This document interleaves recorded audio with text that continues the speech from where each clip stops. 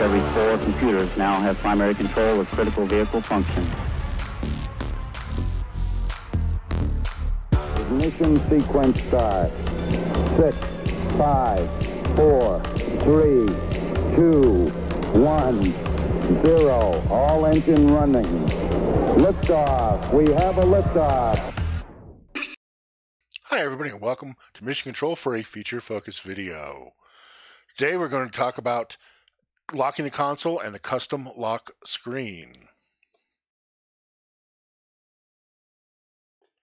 To lock the console, press and hold the Avo key and then soft key A, lock.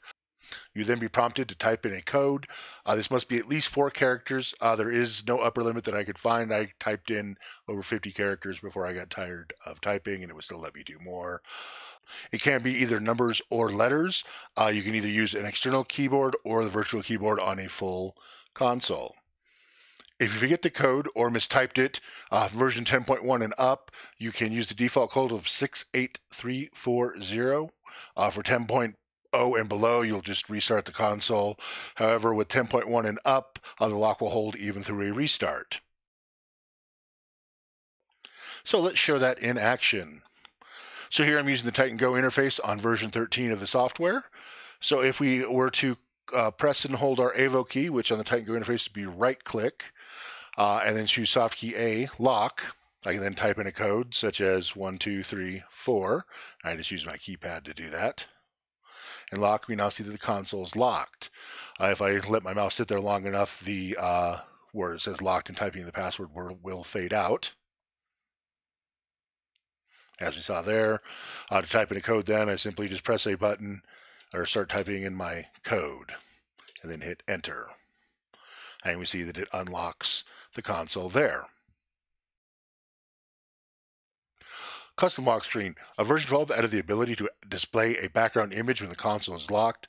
The settings in the user settings of Titan, press and hold the Avo key and then the soft key C, choose user settings.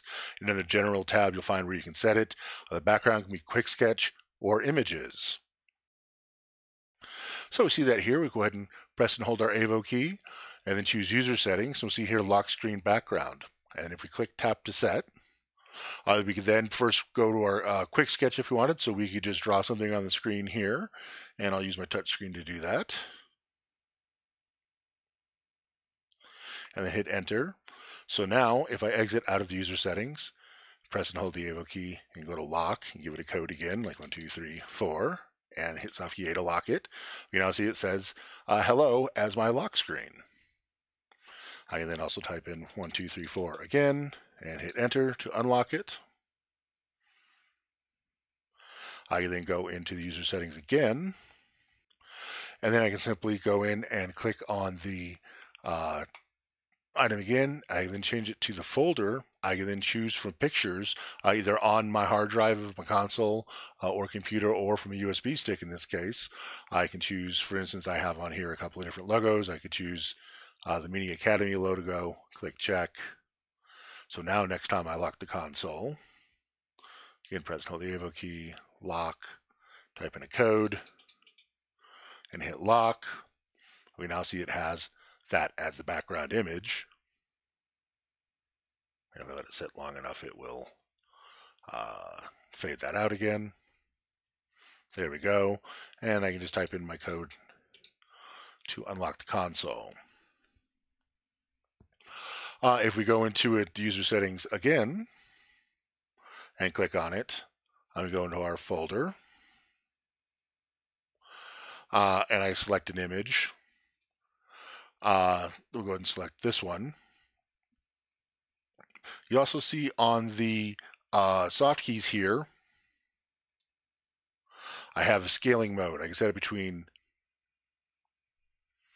I can set the scaling mode between none, which has no scaling. The pixels are treated 1:1.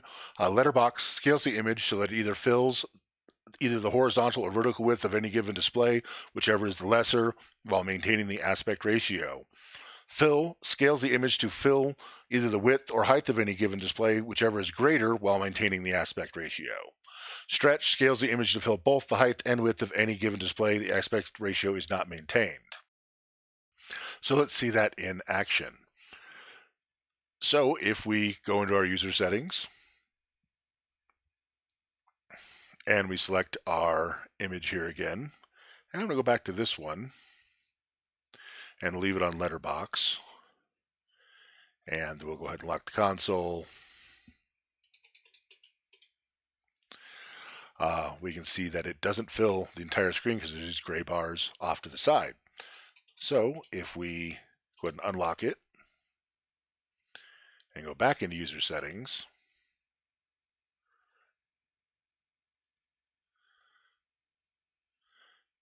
and change it to stretch, for instance,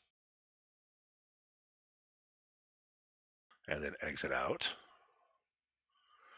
and then lock the console again and hit enter. We see that now it's stretched the image out to fit the entire screen. So even if your image isn't the exact size of your screen, you can have it fit. So go ahead and unlock the console one more time. If we enter the user settings again and choose our image, and we'll change it to fill this time and select it, exit out, go back into the lock. Obviously, it also filled it out this way. Different images obviously going to give us different readings.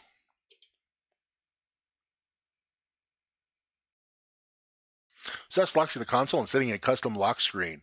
I hope you enjoyed this video. Please subscribe and join us next time. Thanks. Wheel stop. Roger, wheel stop, Discovery. Welcome back. A great ending to the new beginning.